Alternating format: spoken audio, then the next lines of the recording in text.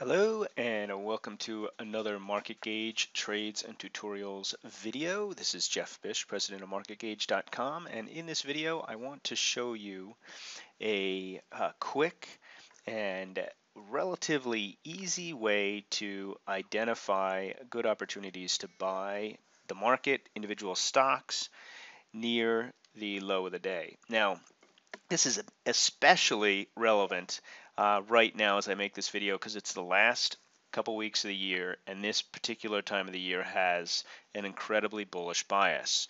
We do a lot with the opening range at Market Gauge. If you're not familiar with the opening range, this is not a video where we're going to be able to teach you the whole thing, but stick around and you'll be able to pick up a lot of stuff or look at our opening range products. And we also happen to have a special going on at the end of the year, so keep your eye open for on your email, and you'll see more videos about how to trade with the opening range and do what I'm demonstrating here. But let's just get to the meat of it here. In these 5-minute charts, and I use 5-minute charts so you can see more information. We do have rules that will get even more precise on 1-minute charts, but let's start with the 5 so you can see more information.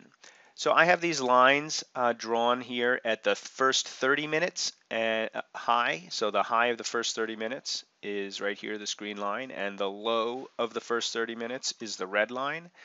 And the idea behind this strategy is to identify situations where the market tests that 30-minute opening range low and then reverses. And when it does that, very frequently, especially in this last part of the year, which is what my other videos talk about, you want to use this as an opportunity for really low risk entry. You can put your stop. Make sure you put your stop significantly below the low of the day so you don't just get ticked out with another test of the low. But just take a look at how this worked out in the last couple of days. You also want to do this in a market that's trending and bullish. But so here are the S&Ps, ducked under the 30-minute opening range low, reversed back over. Once they do that, they really shouldn't come too much below the low of the day.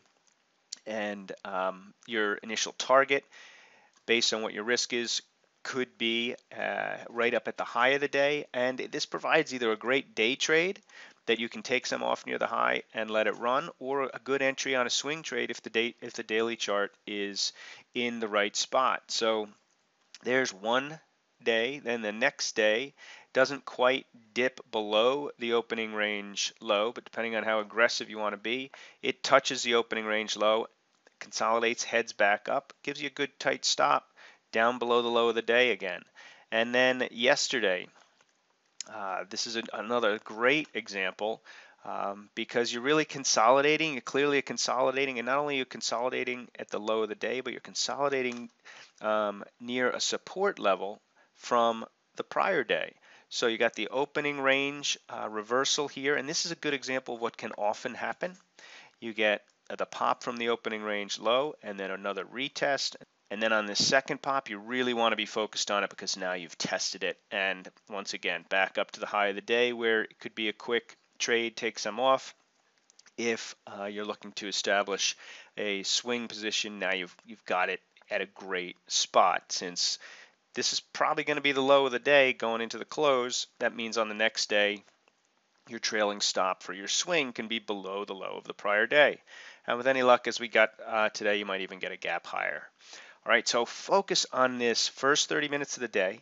Look for those opening range reversals, especially in stocks with bullish ranges, and especially right now at the end of the year. And if you're interested in learning more about the opening range and the specific patterns, don't hesitate to contact us at info@marketgauge.com or leave a comment below, and maybe we can help you improve the profitability of your trading. Best wishes in your trading, and I'll see you in the next video.